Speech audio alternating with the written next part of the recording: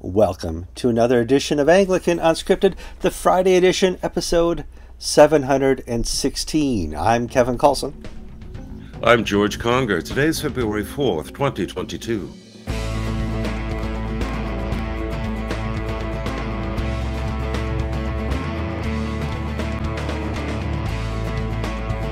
All right, so let's set up the show real quick for you before we get too far in. I am in an RV in the middle of Florida, and the sun is beating down on me. It's 75 degrees, and so we could conduct a really, really good audible version of Unscripted. I had to turn the AC off. So we may seem rushed, George will seem comfortable, but at some point you're going to see little sweat beads, and my face is going to get red, and that's part of the sacrifice I'm willing to make for my audience. There, out of the way. George, how you doing this week?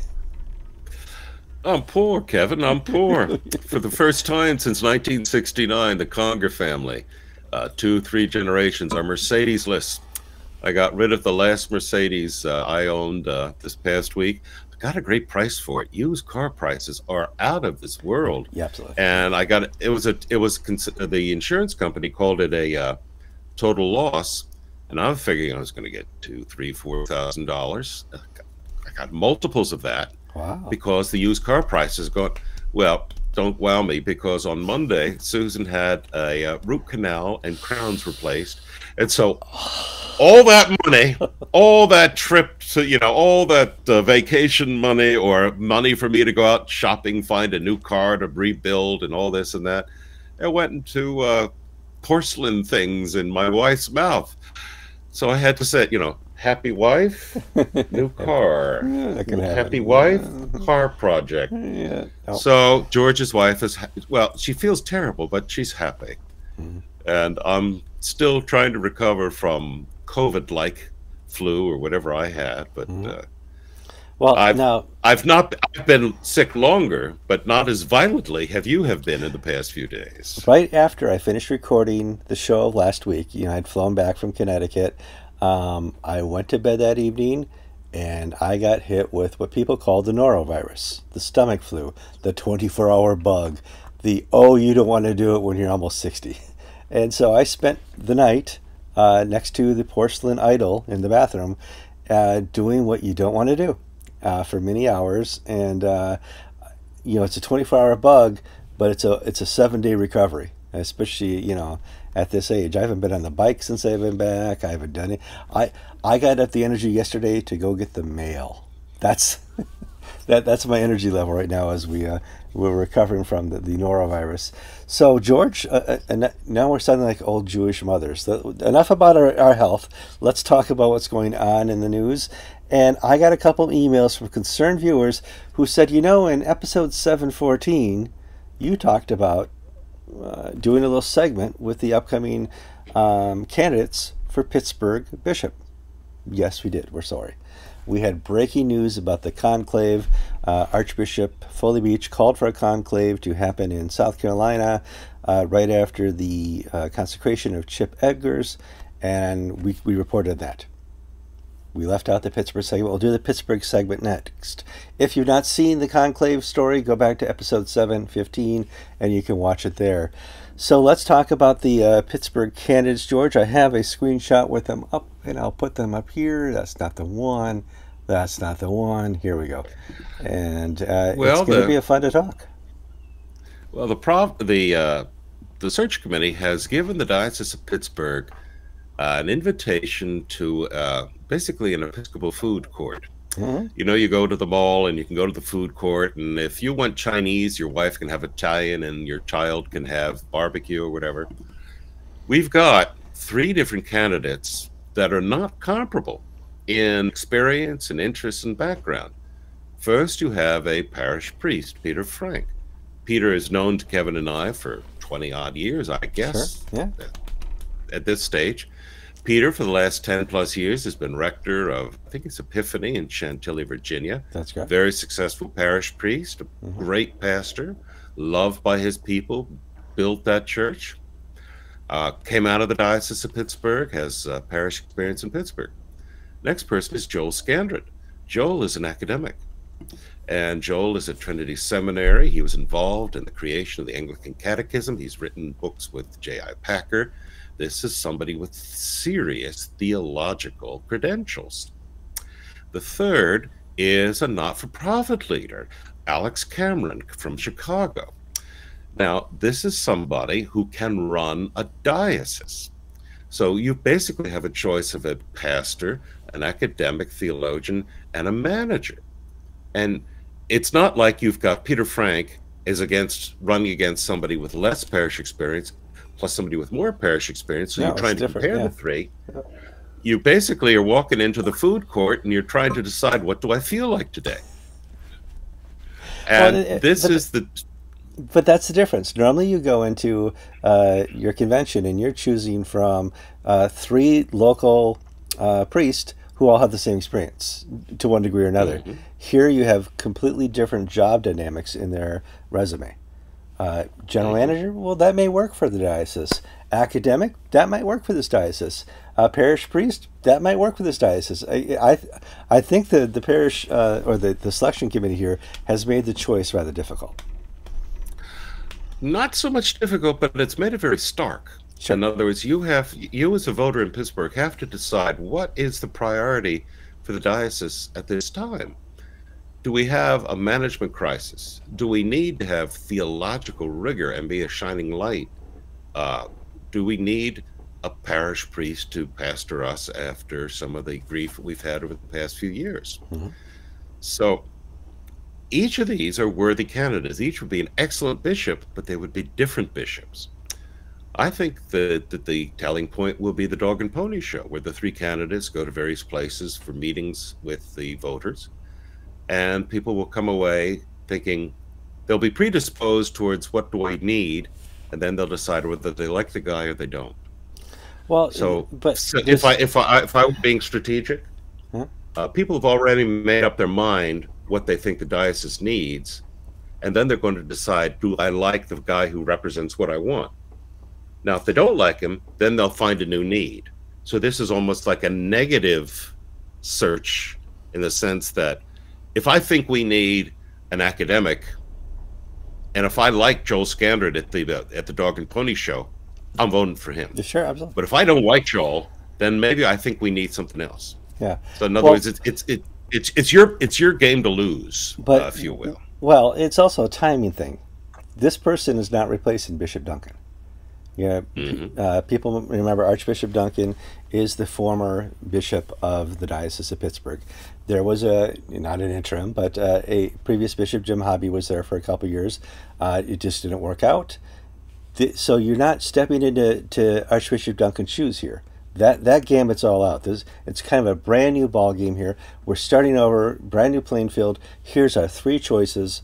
You as the diocese need to sit down and let us know who is the best pick here, and they're all good picks, from one stand to the other. So it's interesting to see this as a thing. All right, let's move on to our next story. Next story is interesting because Anglican TV became famous because I would sit down and interview people. My first big interview was Bishop Ackerman back at Hope in the Future.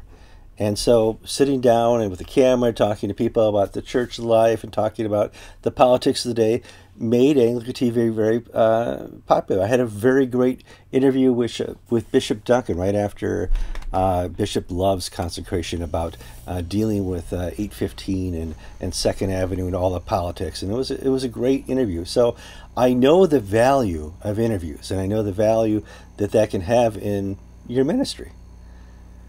I have read recently that Justin Welby has been offered a half-hour gig to interview people by the BBC, where he's going to sit down with church people and other people in the British Society and conduct interviews. And I thought, oh boy, he'll do great. Maybe not. So let's talk, because there's a lot of video of Justin Welby on the internet already. And I don't know if he has, and we'll discuss this vowel later, not vowel, consonant later, but doesn't have it, George. Doesn't have it. Yeah. If this were Rowan Williams, I would say Oh, excellent absolutely. idea. Yeah, One of Rowan Williams' strengths was his wit, his conversational ability, his quickness, his vast knowledge of many issues. He'd and be excellent at that. his ability to speak with the eyebrows. Remember, he would just bring Yes. that one up a little bit, and you're like, "Ooh, I got the right question." He's thinking. He's thinking. Absolutely. Now, Justin Welby does not seem to shine in those same areas. And they have been putting out videos from Lambeth Palace with Justin for years, and he doesn't really get very good viewership. Now, it could be the production values are poor, it could be the writing is poor, it could be anything, Marketing. but Absolutely. marketing, but he's just not been able to be shown to be able to hold an audience. Mm-hmm. So that means he's going to be successful by his guests.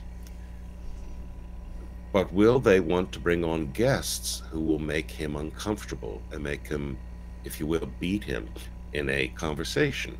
Sure. Or will they want to bring in people who will echo his views? From a strategic point of view, from a professional broadcasting point of view, the idea is wonderful, but the host you have planned isn't ideal. In other words, Johnson Tomo can be combative. He can be wonderfully ignorant, and he can be happily ignorant. And it doesn't, but it makes for good TV. Him in conversation with people whom he disagrees. Sure. Justin Welby has that sort of English infection of niceness, that he wants to be nice because he's been culturally attuned to do that. And I don't see how that's. No, you can't have Sting every week, or some British rocker every week to sort of bring in the audience. At a certain point, you're going to have. I would love to see an Elton John, Justin Welby interview. I think that would be great. I mean, yeah, there are people he could interview that I would sit down and tune in for, but I would like to see topical. This is the Archbishop of Canterbury, leader of the Anglican Communion. The title of the interviews are Conversations of Christ on Christ. That would be great. I'd watch that. Let's look. Well, let's think sort of programmatically here. Who are the best, if you will, interviewers, conversationalists, talk show hosts? Well, and I'm just talking about America now because our viewers mostly American. We have on the far left, ultra sleaze is Howard Stern. Yeah. On the other side, you can go back to the 70s. You had the Dick Cavett. Dick Cavett. Phil Donahue. Johnny Carson. Yeah. In other words, the success of people like Dick Cavett, Johnny Carson, Jay Leno. Sure. As opposed to the current crop of late night hosts, because they're not interviewers or talk show hosts anymore. They're basically stand-up comedians who then. But that was Jim. You look at Johnny Carson. He could take Martha off the farm, still holding her pitchfork, put her in the chair, and it was the most delightful 20-minute interview you've ever seen. He could interact with just about anybody and draw from them. It's the same with like, let's say, Justin Welby's persona is maybe closer to Dick Cavett's than to Johnny Carson. Dick Cavett being the almost stereotypical Yale type New Yorker, even though he was from Nebraska. Even then, but Dick Cavett could work and bring his guests into his weak areas and keep the conversation, alive and scintillating and interesting. Can Justin Welby do that? Well, the BBC's going to. Yeah, well, the BBC's going to try. But is he going to be Ellen? Oprah? Just like. I can't think of any good BBC interviewers. I'm just not familiar enough with the BBC, but. Oh, that's some wonderful. I mean, Jeremy Clarkson, I think. Oh, yeah, sure. Okay. Yeah. I mean, there's they're all coming into my head simultaneously, and so I know I see their name and their face, and I'm trying to say, Yeah. who's that? Who's that? Who's that? Well, for our UK viewers, please put them in the comments so we can look them up. But I just But want to. but I also the want to put in here. Justin Welby has recently been defending the BBC. Is it because he had a future mm, job coming up? Is this related? no, just he's defending the establishment of which Okay. he is example number one. All right. Um, so, oh my. It's crazy. Well, luckily he won't be compelled to sell advertising to support this show No. because I can't see a soap manufacturer as somebody putting money into him. Well, let's lay out some real quick things here that he doesn't have to worry about. George and Kevin have proven looks have nothing to do with popularity in Anglican interviews. Don't worry about it. Mm. Location? Nope. Nothing to do with it. You just have to be a little bit entertaining, a little funny, a little provocative sometimes, and just talk about, just be real, be yourself. Now, is being yourself going to work for Justin? We'll have to see. We'll have to see. So, Justin and the Church of England and some people in the UK may have had some influence in Ghana, and I thought we'd talk about that this week, only because there's a citation to a quote, and we can't find the quote from the Church Times. And I thought you could lay this out to us in good format, George, because it's hard to get a handle on the story unless you know the whole story. Give us the background and the story. Okay, the theme is trying to satisfy two masters, talking out of both sides of your mouth. Okay. In November, there was a flap because the bishops of Ghana, 11 dioceses of Ghana, have backed a proposed law to stiffen the proposed penalties to stiffen the sodomy laws, the technical term in Ghana, penalties for homosexual conduct behavior. They've been on the books since the 60s. Now they're being changed from misdemeanor to a felony. The Archbishop of Canterbury denounced these laws and the Ghanaian bishops. The Ghanaian bishops then contacted Welby and said, why didn't you talk to us first? And Welby apologized, backed down, and had some private video Zoom meetings with the Ghana bishops. Well, and that sort of ended it, except some dioceses in England, like Suffolk and other places, which have links to dioceses in Ghana, they began to do little localized actions of cutting off support for joint projects, vowing to end link relationships, things of that nature.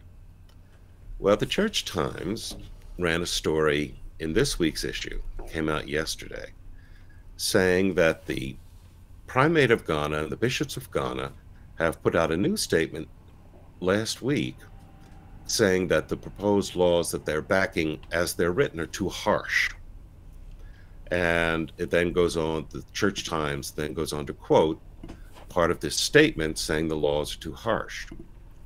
And so it looks like, from an English perspective, the Ghana bishops are basically going Justin Welby's way. They're sort of responding to the concerns of English dioceses with whom they have linked relationships, that the letters they're getting from the English bishops and concerned clergy are persuading them to do something different. Here's the problem. This statement has not appeared publicly in Ghana. It's only appeared in the Church Times. So we've not run it on Anglican Ink. And Anglican Ink is almost always the place where you find breaking African church news. And what I think this is, and the Anglican Church of Ghana has a very active press office, has a very active website and Facebook page. And this statement is nowhere to be seen. And I went through their releases and statements and announcements just to make sure, because I just did an article about the new bishop, Suffragan Bishop of Temo, Suffragan Bishop of Accra. You know, it's not like I'm not paying attention, and there's nothing there. They have an active Facebook page. I mean, there's a lot there. You can, if they had said something and made it public, it would be somewhere, and we couldn't find it anywhere. In fact, the Church Times did not they cited it, but didn't tell us where they found it. So, Yeah, in other words, I like whenever we do stuff like this. Remember, we broke the Uganda adultery news, sure. but we broke it with a copy of the Archbishop's letter and Hmm. then our reporting on that letter. We didn't just, you know, we didn't just say we've been told confidentially XYZ. We needed to be able, because it was such an extraordinary statement, we needed to be able to have other people look at it and say they're not making it up. Now, I'm not accusing the Church Times of making it up. Their reputation isn't worth being No. trashed over an African story. So what we have here is the Ghana bishops playing both ends. They're basically trying to mollify their English critics, keeping cash flowing, at the same time keeping their true beliefs uh, at home in Ghana. And I know it's disappointing to hear about that, but that stuff happens all the time. It happens all the I time. mean, We just want to, bring transparency to it. Now, see, and the real story would be, if I were the Church Times, the real story would be, I've got this breaking news. Here's what it says. Plus, they haven't shared this at home in Ghana. yeah. So, unbeknownst to Ghana, yeah, absolutely. Next story is a European story, and for me, having followed the Episcopal Church for so many years now, decades actually by now. God, I'm so old. It was not a surprising story, other than the fact this person happened to be defrocked by his adultery. And I can remember you telling me stories about people here in the U.S. who got caught in adultery, and they just took a little suspension or a little time off, or, it's handled a little differently here. Let's talk a little bit about this and why it's so strange in this age of the church. Well, you're absolutely right, Kevin. In the Episcopal Church, um, if you get caught in adultery, in most places, bishops are they're put in the penalty box Yeah, for how many seconds or how many minutes. Well, usually you're given a suspension with pay for a year, and then you genteelly retire after that suspended year is over. We saw that up in Michigan recently, hmm, or in Kentucky recently. And bishops are human beings. They will have moral failings, and they'll get nailed. But in the Episcopal Church, and even the Acna bishop in the Great Lakes was given a chance to repent, come it's true. clean, and he was nailed because he wouldn't come. He was He got unable to fulfill the obligations of the College of Bishops, who said, "You have a problem. We will give you treatment. If that doesn't work, then we'll take it a step further, and you'll be dismissed." so that's sort of the situation in the North America. Hmm. Sweden, Church of Sweden, is as loosey goosey liberal, far out as they come. I mean, my goodness, any sort of kookiness, it's happening in Sweden right now. Well, the Bishop of Visby, Thomas Peterson, was seven of his clergy filed a complaint against him, accusing him of committing adulterous relationships with a member of his staff, a woman on his staff. And Pedersen was brought before a church court. He admitted that he did this, and the court then and there stripped him of his all priestly and episcopal authority. And he went from being Bishop Pedersen to Mr. Pedersen in one day with no right to appeal. And the Swedish church said he violated his consecration vows and he brought disgrace upon the church. And out he goes. And Kevin, maybe it's something to do with Scandinavians or Swedes, because, you know, you're from that part of the world. I mean, you're genetically from that part of the world, but you got to follow the rules. And You got to follow the rules. No, I mean, yeah, you think of that part of the world, Norway, a land of conquest. If you left Norway on a business trip, you were going to conquest something. And so Sweden decided at some point they were going to be a little bit more neutral. And it's really, if you look at your average Swedish seminary, it's so bad, George. I don't think we need to get a greater discussion of that right now. But it's interesting that you'll get more penalty for adultery in Sweden than you will here in America. Ooh, next on our Part list. of part. Yeah, I think part of it is those culture of the Swedes are very law-abiding yes, people. sir. Yeah, Scandinavians are very law-abiding that's right. people, Yeah, and Americans aren't. By and large. the Well, gross generalization, revolution. No, gross overstatements and simplifications, but no, the revolution. just hmm. All right. So next on our list of news items is Bishop Tim Dakin has retired, and he gave his little final service, and I thought we'd talk a little bit about that. It made Anglican.Inc., so it's certainly newsworthy. And yeah, but before we get into it, I do want you to discuss why this matters in kind of the recent history the Church of England has had with Tim Dakin. Tim Dakin's been Bishop of Winchester for about 10 years. It's one of the major sees financially, historically, this and that. He came out of nowhere. He had been the head of the Church Mission Society and then was made Bishop of Winchester. Well, Tim was very destructive. He was very dictatorial. He was a bastard. And he was infamous for using non-disclosure agreements to get rid of troublesome clergy. Gavin Nashenden had some very flaming rows where Gavin has told this story on this show in the past many times about Dakin just being, you know, my words, a horrible person. Well, and then people went into his background investigation and found not everything was on the up and up. Well, finally, last year, the said, look, unless you resign, we're going to take a vote of no confidence in your leadership. Mm. And the Canterbury got involved, and they basically put the screws on Dakin to take early retirement. And so this past week, Dakin had his final service, a farewell service at the cathedral in Winchester. And unusually for English, who are known for their stiff upper lip and restraint, he became very emotional in the prayers. He had to pause several times. He lost his composure. And one cannot read his mind. Was he weeping over his lost ministry opportunities? Was he weeping over the embarrassment of being toughed out of a job? We don't know.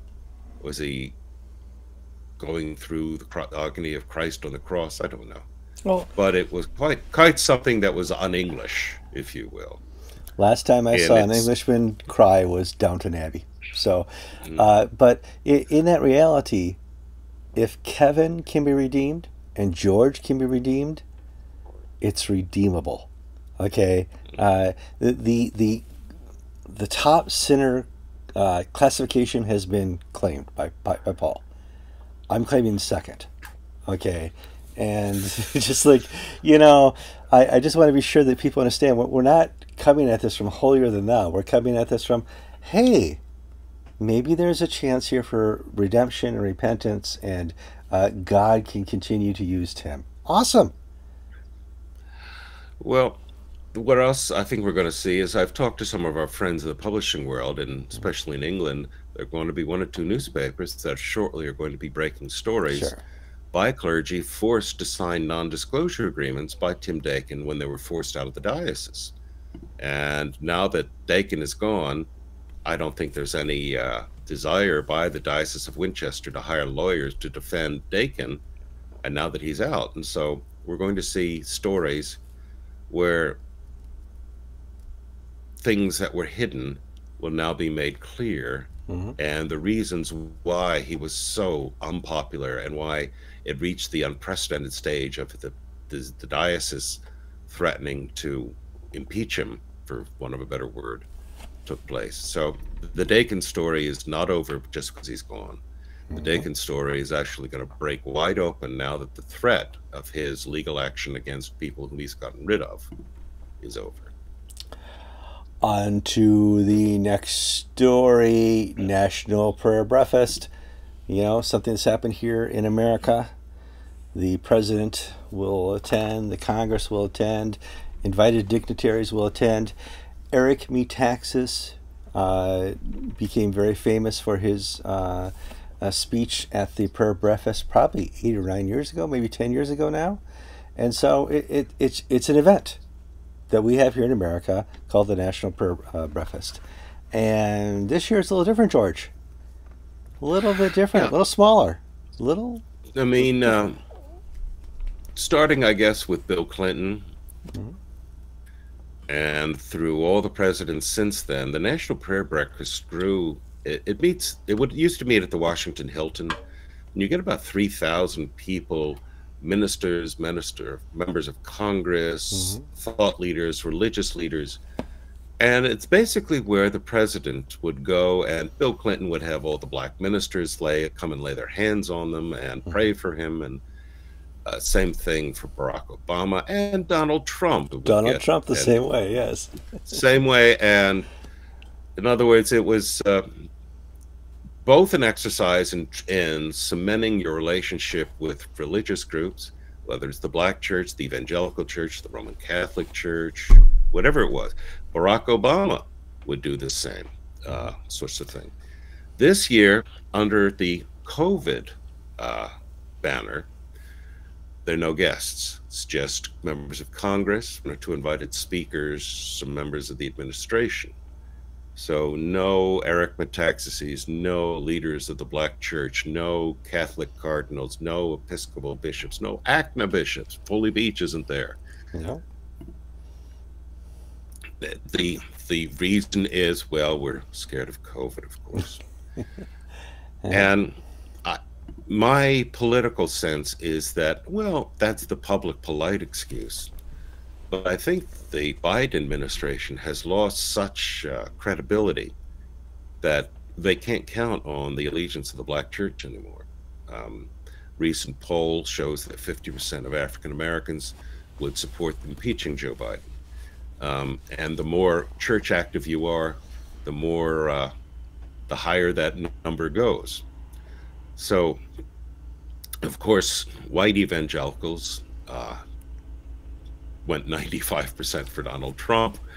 And you can't hold a national prayer breakfast just with Michael Curry, because the mainline establishment liberal churches really don't have the political heft that they used to. No. So I think that, so for a faith-saving device, they just shrunk it down to a sort of a hail fellow well met group. So Washington Hilton didn't have its conference room, ballroom taken up this year by preachers and presidents. All right, well, let's finish this up. It's getting kind of warm in here. Let's talk about the revolution. Now, from time to time, we had the Arab Spring. We've had revolutions in the air, at least for the last decade, 12 years, happening around the world. And leave it to COVID. And we even had something, an uprising down in Cuba, which is, maybe 120 miles south of where I am right now.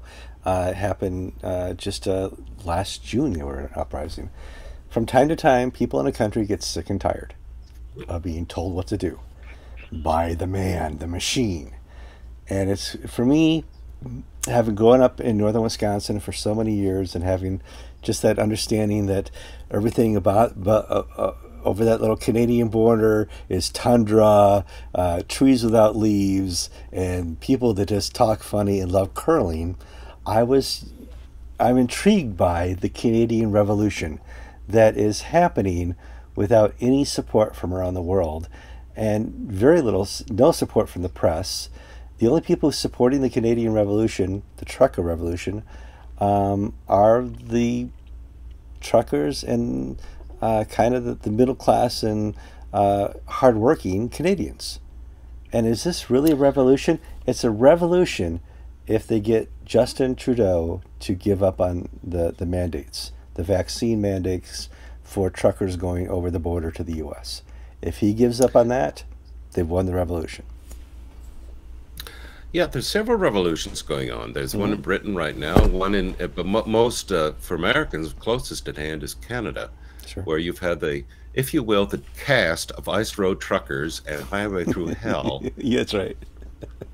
Those guys have driven their rigs to Ottawa to protest at the government, and there are tens of thousands of truckers, and the governments, the provincial governments, have done their very best to prevent these people from using the highways. The Mounties have tried to stop them. And in the past, Canadians being semi-Scandinavian, being very law-abiding, this would have been enough. No. The anger at the Trudeau government for their unreasonable actions has caused a working class revolution led by working class people. There are no academic Marxists or right-wing political operatives. Now, the Trudeau administration, aided and abetted by the CBC, Canadian Broadcasting Corporation, has called these people Russian agents, stooges of Vladimir Putin. Sure. And then he calls them white nationalists. Yes. And one of the funny things is that Sikhs make up a large portion. When Sikhs who've immigrated from India to Canada, a lot of them are into the trucking industry for some reason. And a lot of these guys are Sikhs. So now you have Sikh white nationalists. From Russia. From Russia. So the Canadian government has, and abated by the press, has either downplayed that or denigrated that, calling them traitorous, calling them bigots, transphobes. Well, they forced Justin Trudeau to flee Ottawa. The president fled the palace with the approaching revolutionaries. And more revolution has taken place than ever took place on January 6th in Washington. Well, but from the religious perspective, where is the church? Where is the church? And that the Anglican Church in Canada is like the CBC. It is an arm of the Canadian elite establishment. Sure, absolutely. And if you look on the Anglican Journal or any of the Anglican Church of Canada's websites for news, they have news about, about systematic racism, about reaching out to Indigenous tribal people, all the sort of liberal motifs and talking points. And they're totally absent, they're silent about the revolution unfolding at their feet. Now, the revolution took the riots that took place last summer in Cuba, which is 90 miles from Key West, so it's about 250 from you, Kevin. I said, okay. I'm new here. I don't know what distance is. Yeah. Well, that was resolved by the police arresting all the leaders, and these guys are languishing in the Isle of Pines prison. They're still in prison, and they're still being tortured, and how dare you step out of line. And so that revolution went nowhere. But I guess where I'm going with this is that the lack of moral authority that the Anglican Church of Canada has is not shocking when you compare it to the Church of England. But nobody cares what they have to say. In England, we're seeing Boris Johnson, a slow motion revolution, getting rid of him. Mm-hmm. And the reason why is it's an ethical revolution, a moral revolution. Now, in Britain, you either love or hate your prime minister. Your prime minister. Susan and I moved to England almost weeks after the election of Tony Blair. And you would have thought Jesus Christ had come to earth himself when Tony Blair was elected. I remember, what was her name? Tracy Ullman being on the TV in the United States talking about Tony Blair was, the second coming, Jesus Christ with a smart wife and all this and that. Now, the Queen just gave Tony Blair knighthood, and I don't know how many hundreds of thousands of people have signed a petition asking that it be taken away because of his tremendous unpopularity. Well, Boris Johnson, is approaching Theresa May levels of unpopularity, and it's because of hypocrisy. Of the Johnson government would push these very harsh mask mandates, and then the news and press reported that Johnson and company would go to these parties for government officials. Nobody was wearing masks. It's like Gavin Well, Newsom, the governor of yeah, California, at the football game. yeah. Well, I'm going to say if that's the standard, no politician at all should be maintaining their job, retaining their job right now. We've had Gavin Newsom, you've had Biden, you've had every politician I can think of around the world has two personas.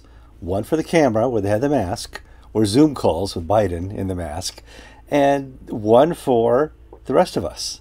Or I'm sorry, one for his friends and parties.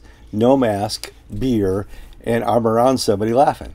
You know, it's completely different. Yeah, I mean, at the was it the NFC or the AFC championships? The football game out in California this past week. Gavin Newsom, California has probably the most extreme lockdown and mandates.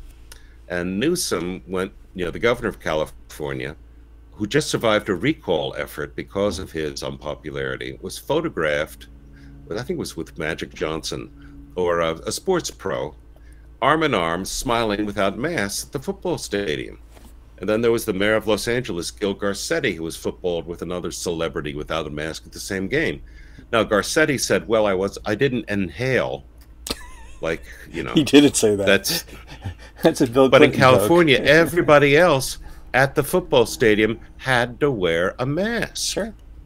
At penalty of being kicked out of the stadium and fined and arrested. Now, this is the revolution that's happening to Boris Johnson is sort of akin to that. The hypocrisy of Johnson, that he and his cronies can tell the rest of the country how to behave, yet they can ignore that. The question is, where's the Church of England? I believe that people like, if Justin Welby used his half-hour show to talk about the morality of hypocrisy, then that really would be an ample good use of his time, where Justin Welby speaks on moral issues dealing with the life of the church. But because the church has been so, they talk about politics all the time, about nobody gives a damn what they have to say because they've shot their bolt, and the ability to influence opinion and to bring things to a right conclusion has been lost to them. Yeah. And they're not gonna have any place. In other words, I'm seeing these conservative and backbench MPs who are known for their deep Christian faith are abandoning Boris Johnson because of his moral failings. This is perfect territory for the church to step in to either defend him or condemn him. And if they've stepped in, it's really not resonated outside of the small echo chamber of their own friends. And there's the biggest problem. The biggest problem is they've lost their voice. Nobody cares what the Church of England, a once very powerful religious and political entity in the world, 19th century and before, is petered out. Nobody cares anymore. They don't care so much that they're willing to put the leader of the Anglican Communion and Archbishop of Canterbury in front of the BBC program for half an hour a day because they're not worried he's going to convert anybody. They're not afraid that Justin Welby is going to lead anybody to repentance. He's not going to be pulling a Billy Graham. He's not going to be pulling people back into the churches. At most, they will just have a whimsical view at the end of the program. Well, yeah, okay. At most. It's not always been this way. George Bell, when he was Bishop of Chichester during the Second World War, that's right, in the House of Lords, stood up to condemn the mass bombings of German cities and civilians. Yeah. In other words, the bombing campaign, where Britain, after a certain point, stopped targeting factories because the technology was such they couldn't really guarantee they could hit anything. They just, let's just wipe out Hamburg. Yeah, Let's burn the city destroy down. the housing stock. Burn the city down. And George Bell, the Bishop of Chichester, while affirming the rightness of the fight against the Nazis, said this is something we should not, cannot do because it is war against innocent civilians. Winston Churchill was so angry about Bell's intervention in the House of Lords that when William Temple died, the Archbishop of Canterbury, Bell was the presumed next person, and Winston Churchill blackballed George Bell, so he would not become the Archbishop of Canterbury because his political influence on a moral issue was so profound. Would it be that the bishops of the Church of England had that moral authority where they could have spoken, you know, Tom Wright, N.T. Wright, Tom Wright spoke out against the war in Iraq way back. I remember this at the time when Tony Blair was starting to become unpopular and popular. N.T. Wright was Bishop of Durham. Yeah, 90, 91. Yeah, a long time ago. No, this was the second one, 97, 98, 99. Okay, cool. Not George Sr., but George Jr.'s. You said George. Okay, George. No. All right, okay. All right. Tom Wright spoke against the war in Iraq, but he did so parroting the labor talking points rather than moral talking points, so that what he said really didn't have any persuasion. He didn't come at it from a Episcopal biblical perspective. Johnson Tomo, for instance, would talk about, he took off on TV, he was famous for taking off his clerical collar and cutting up with the scissors and saying, I'm not going to wear a clerical collar. And then, yeah, and he calls, and we should send in troops to depose Robert Mugabe. But then he supported the war in Iraq. So, in other words, how the ability, the prophetic, I think, is lost when you don't know when to shut up. The prophetic, everything that comes out of your mouth. But when the prophetic is lost, you become pathetic. The Church of England right now is pathetic. And I hate to say it because, you know, I love to visit there. I love to see the culture. I love the churches, the cathedrals, all that. Here's what I love. I love all that the Church of England used to be. I love the great religious organization that it was, but it's not there anymore. I pray that Justin Welby's half-hour interview program turns into a half hour of theology, a half hour of what Christ means to Britain now, you know, a half hour of, you know, how the church is here to adore and worship the Lord. But, you know, I'm not going to get my wish. Yeah. Kevin, before we sign off, I do have one item I'd like to share. Sure. I didn't mention it to you. Kevin, you and I were aware last year about the former Bishop of Chester, Peter Forster. Sure. Church of England. He attended the ACNA convocation in Latrobe, PA.